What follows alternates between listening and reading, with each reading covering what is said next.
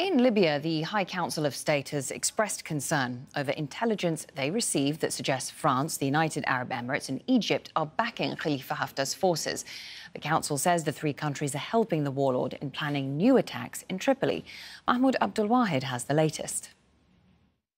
The statement by Libya's UN-backed Government of National Accord is calling on the United Nations support mission in Libya, along with the international community, air strikes on several locations in the capital, Tripoli. This is also coming after with advanced weapons, fighter jets and drones, and also advanced rockets, including the anti-tanks AGTM rocket.